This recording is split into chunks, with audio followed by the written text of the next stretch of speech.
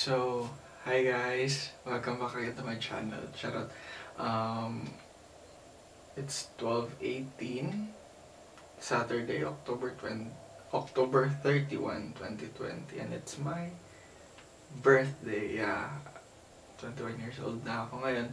And wait muna guys, before I'll continue with this live update, I just wanna say na, I miss this feeling, this kind of emotion bitaw nga makabisaya ako, makatagalog ko, maka-English ko, makahiligayonan ko, and I don't care about my audience pa bitaw. Tapos like at the same time, how I'm gonna say this one, wala ko ipake if ever wrong grammar or anything like that, kay like ako na siyang ginahimo kay like parang MP4 format nga diary na ako siya, and like ina-upload na ako siya sa YouTube. Then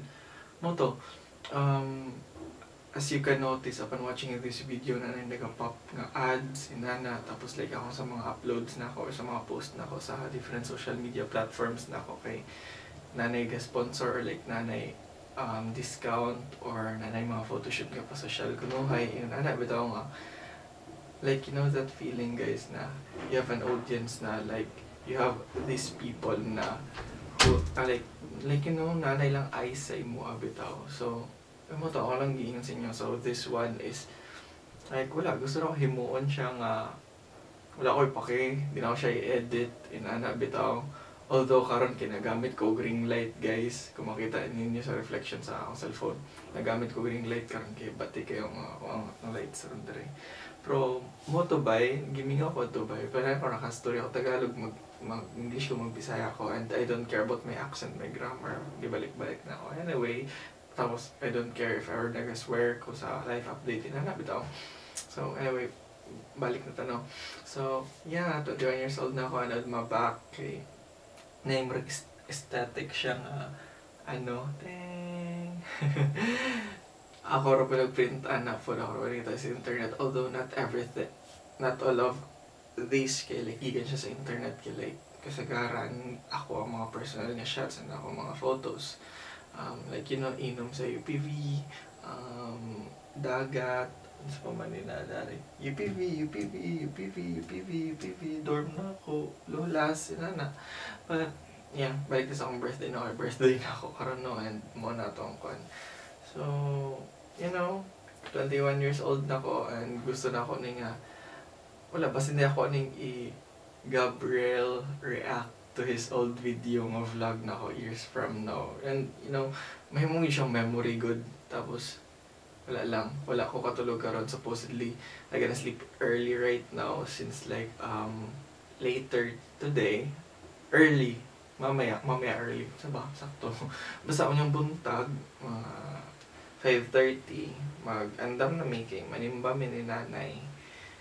Yeah, manimba mi. It's a family tradition to like attend a mass if ever there's something great happen in your life. I don't know if my birthday will be a great one. I hope it is. It will be rather. Ano ba tama nga grammar Nazi gawas na dira. So mo to siya guys, no? Tapos damn bro, kusog sa hangin mga choy. Tapos usa pa din, share lang ako ha, nag-post ko, nag-preview po na ako nga shots, tapos daghan ka ng comment by ng greets ako, and I was like, man, saan ako siya pag ingon bitaw, na ako igiinan lang isa, nga di pa ako birthday, tapos like daghan naman nagsunod, so thank you na lang kung himo, pero supposedly, karon pa akong birthday, parang ganun ba, kasi like, the reason on why I uploaded my pre-debut shot day earlier than my said birthday is that kada birthday mo guna ko is like I am doing this one a couple of years na kada birthday na ako guys na ako isa ka picture gina-upload tapos gina-caption na ako siya same caption sa akong i-upload nga birthday pic na ko like 4 years ago yata 2016 2015 or 2017 na I really don't know na I really can't remember na. So mo to siya guys, and every year bitaw mo siya nagakabasa, and like you posted a different photo with the same caption given the fact na each year marag na syempre nakadungagan imong mga kahibalo, so like makita ni mong nakaisipyat dito sa grammar and everything, like, tapos ang kajejehan pa bitaw. I don't know if the word judge is the right term for it, or like, yung kajejehan bitaw na mo bitaw mga puno kag emojis, may na ba. So, moto, kaya siya, muna akong gina-upload pag gina-post rather, o ginana. Basta yung gayo-gayo lang ko siya dari, kaya yung ani mo i-chabay. I mean, like, if buto akong yun earlier ago na if you wanna